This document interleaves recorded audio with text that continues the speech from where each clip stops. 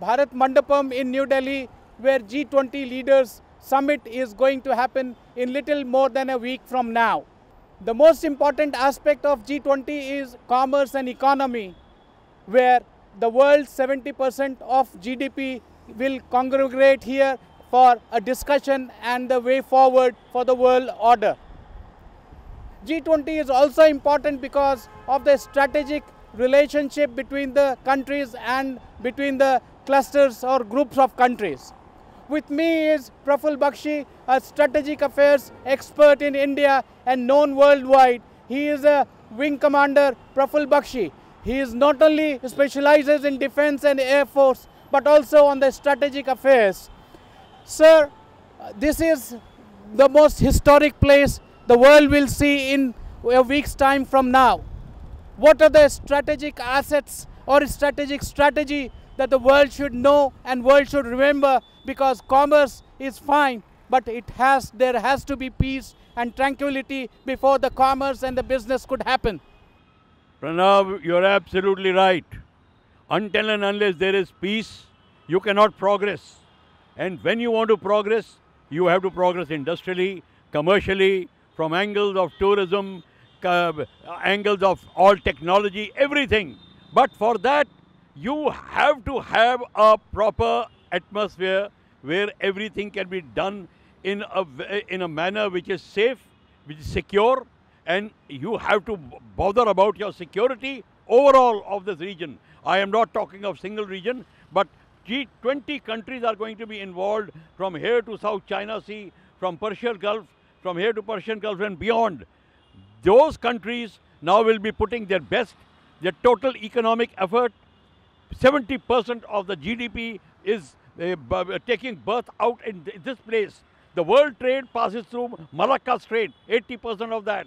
All that, keeping all that in mind, you have to have a strategy which will bring in overall security, jointness, so that your industrial development, commercial development, even social security is looked after and you progress peacefully. If you don't have that secure atmosphere, your progress will be very difficult.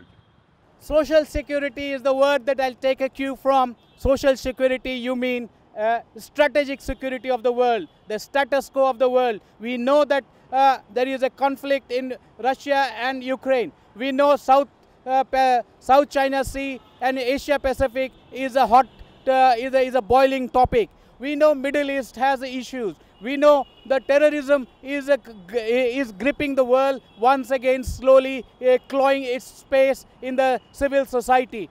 But the strategic thing that we all want to know is where India will find traction. Our Prime Minister calls it People's Summit. Our Prime Minister calls it Vasudhaiv Kutumbakam. But Vasudhaiv Kutumbakam and People's Summit also needs to be first secured, and you are who better than you, who is a Air Force wing commander who has been serving Indian Air Force and who has been traveling all around the world. Who can better analyze this? Please analyze it for us and for our viewers at large of Vision Television World. Thank you very much, Pranav. What you have said is absolutely correct.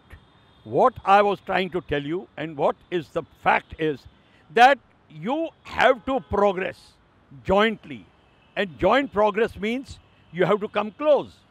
You will only come close when your home is secure, your internal problems are taken care of, there is no interference of one country into another.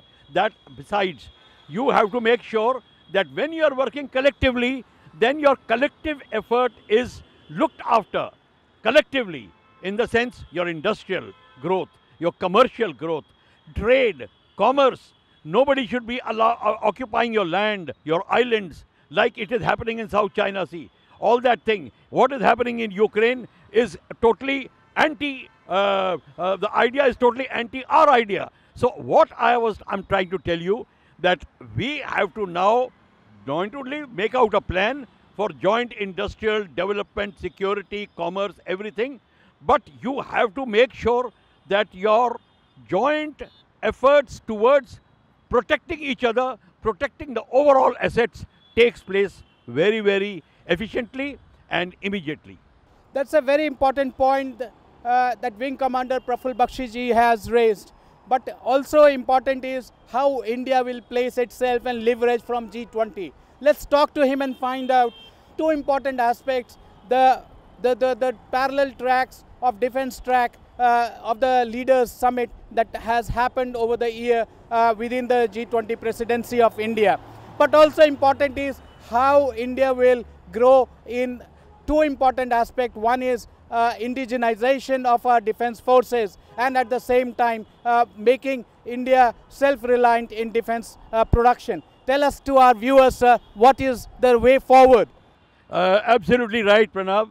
The way forward is that we have to have total, what you call as indigenization program, not only in defense. Before that, total industrial indigenization. If you're making your own engines, your metallurgy of metal, your production of engines, your production of aviation platforms, your production of other engines, including locomotive, engines for ships, and radar equipment, all equipment, what I am trying to tell you, including cyber equipment, has to be done.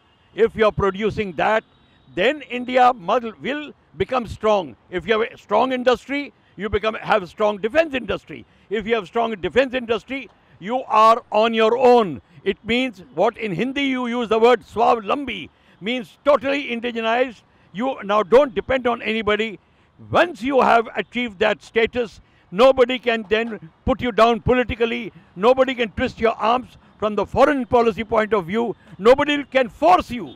There was a time when you bought an aircraft, you were forced to buy other equipment because you are totally dependent on that. But now that time is gone. Last 7 years I've seen, we are progressing so tremendously that indigenization is a byword. It is a total, what is a watchword for India.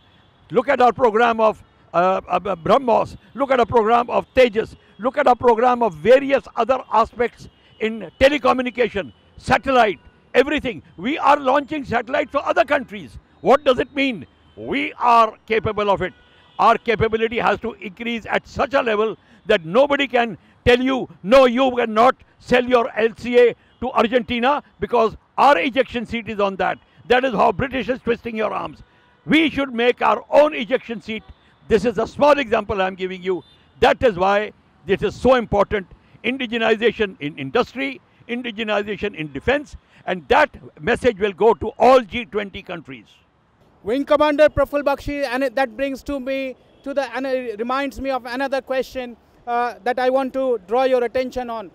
Our Prime Minister Narendra Modi ji is the first Prime Minister who said that indigenization and the return of technology, or bringing the technology, if we buy any aircraft from any foreign country, that should be manufactured, assembled, and then manufactured in India.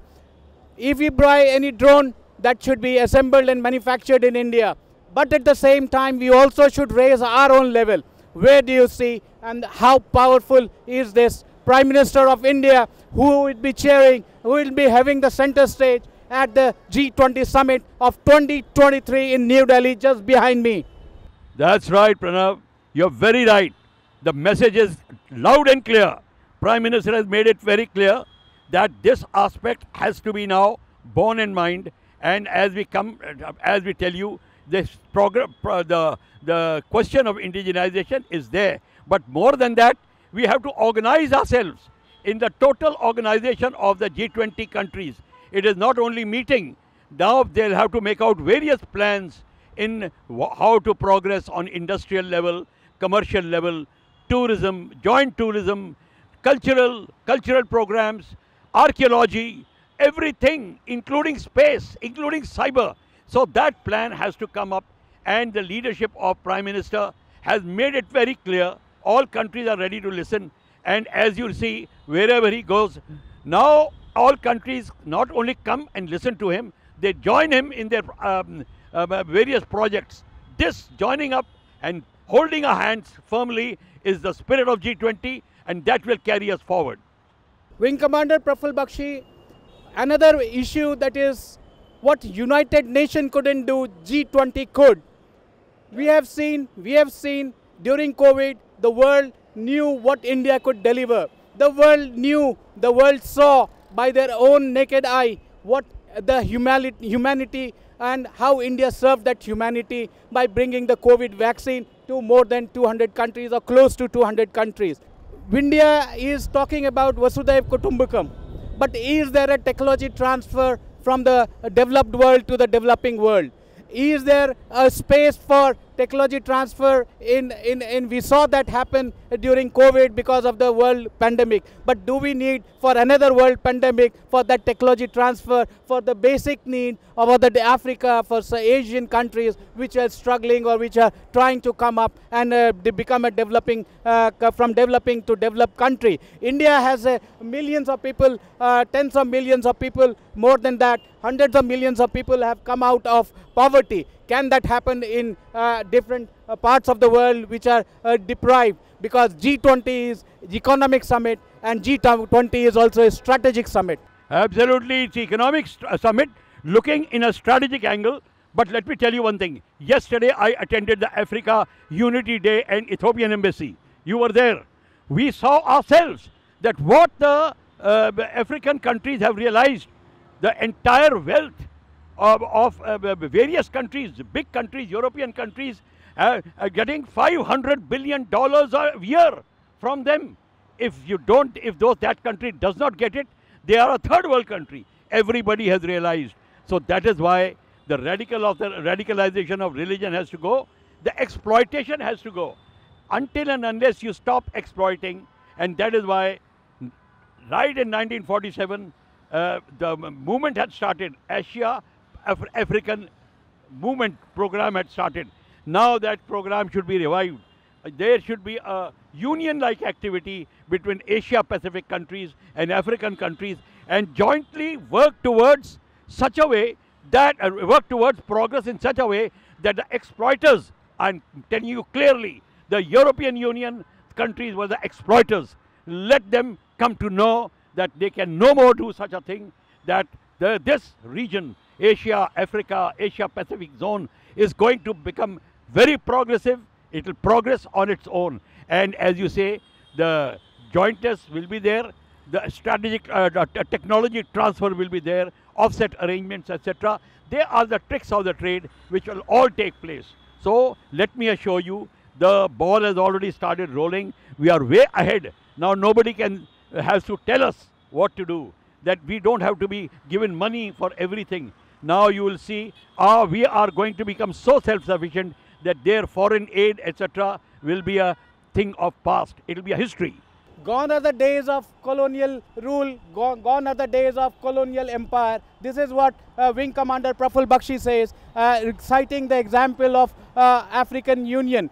That's a very interesting point. I may also like to bring to your attention that our Prime Minister has talked time and again about incorporating African Union and incorporating African Union into different aspects, bringing African Union into all international diversified groups and associations, and bring the African Union forward. Because also, and our Asian countries also, because it is Asia and Africa which is rich in mineral resource and which is needed by the world at large to become graduate from developing to the developed world.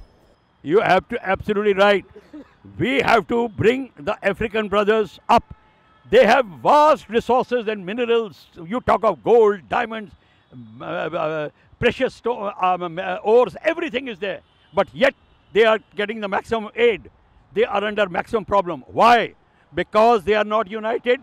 Maximum conflicts are there in Africa. And their assets are being whistled out, been trickled out. Assets are being taken away and they are earning money. The arms suppliers, especially the European powers, these same powers are earning money by supplying them arms like they're doing to Ukraine through NATO. They are doing it, they are earning their own money and laughing all the way to the banks.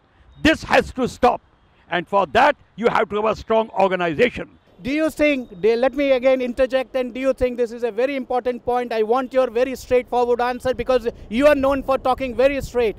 Blood diamond is something that the whole world got rid of, is trying or in the process of getting rid of. Do you think the armed conflict and the arms supply should also be bloody arms supplies should also be abolished, and the culprit should be talked, whether it is a set of group of people or a mafia or a country involved in it. You're absolutely right. When you have a strong organization, African countries, Asian countries and Pacific zone area, any conflict which is arising will be dealt with jointly in a joint meeting. Even if Angola and say Tanzania or Egypt or some country, they are getting on a conflict, that has to be solved jointly by everybody, so that they don't resort to arms. Moment they resort to arms, the foreigners start creeping in. They start making their bases, like it's happening in Sudan, like it is happening in Ethiopia. It's happening everywhere. That these foreigners, or China mostly, is taking maximum advantage. I know China is an Asian country. I know it very well. But the message is going to China also, that your days are over. You will also have to curb the exploiters within our zone. And that also is being watched. So when you have a proper G20 organizations coming up, and African countries and Asian countries coming up, all these subordinate organizations will also come. They will be controlled by one headquarter. Wing Commander, you have traveled in Africa, and you have traveled with a lot of delegates. Tell me straightforward, why Indian peacekeepers who has been doing a stupendous job around the world, bringing peace, saving life of a public at large, are not getting the traction or the accolade for what they do. Don't you think Indian peacekeepers need to be strengthened, and other countries should also join India in developing or in keeping the world order and keeping the world peace? Absolutely right. The peacekeeper's job is a very, very back-breaking and a thankless job. But question is, it is a political move. The United Nations is a political body. And the United Nations works towards where those people who are calling the shots, giving the money, they solve their political problem. Why in Angola you saw so much? In Rwanda you had 10 billion people butchered, macheted to death. Why did it happen? Why did UN did not intervene? Why UN is not intervening in Ukraine? Why United Nations failed in Yugoslavia? Why? Because it does not have fangs. It has no unity. It is a joint program. It is like a union. I dare say, we will have to organize ourselves in a far better way than even United Nations. That is the dream which we have to complete. For strategic security, you have to have a secure border, and the refugee at large, whether it is from Myanmar or from Bangladesh or from North Africa or from West Africa going to Europe or from Latin America coming to North America. Do you think refugees and the human part of the refugee and the bad elements in refugee need to be segregated, and that could be an important place like G20, even though that is may not be very much into their agenda, but this is important for the strategic and for the economic prosperity of the world to grow as a unit. Absolutely, this will be a talking point. It may be discussed on sidelines, but how to control the radical elements, how to control their growth, how to control their ideas. What is happening in Myanmar? Exactly, they are depending on that. How the Manipur problem is there. This is all the religious leaders who created a problem in that is my opinion. Rohingyas, everything. Yes, everything. To reckon with, to create a destabilizing effect in India. Even China is taking advantage in Arunachal. They are infusing religion in the Arunachal regions. They themselves don't believe in religion and God, but they are taking advantage, but because they know which weapon to use. So we have to be now, when the doctrine is written of the G20, the policies are written, this will find a very important place. This will be discussed threadbare, and everybody will discuss it, and then proper policies, SOPs will be written, and the questions which you are asking will be solved. So what is your final assessment? What will be the red letter day on September 10th, when the G20 summit concludes and the press statement or the statements or the message comes out from this very place from Bharat Mandapam behind us in New Delhi. Yes, the Bharat Mandapam will give the message loud and clear that the progress which we are doing, for that there is no limit, not even sky, not even space. It is going to be beyond space where we are going to progress together. Where it will be now we will be crossing planets, we will be going into galaxies together. We have to think like that as a body and as a body of humanity and not as a single country. Our Prime Minister, one last question to you. Again, our Prime Minister has such a wide, such a forthright vision, and he says G20 is People's Summit. What is your opinion about it? How that will amalgamate India? We have seen how the whole country is finding it, having different aspects of different tracks of G20 Summit spread all across India, and this will be the biggest G20 Summit that one could ever dream of, one could ever think of, and the whole world leaders will be appreciating and anticipating it. Absolutely right, Pranab. G20 is the people's movement. Why? Prime Minister Modi has been elevated to this place by the people of India.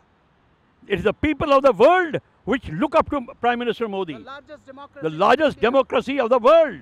They look up to this.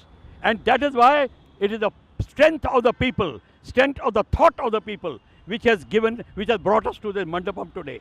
If that is be so, rest assured, it is on your marks, get set, go. We are already on the on your marks. Get set, go is going to be announced now.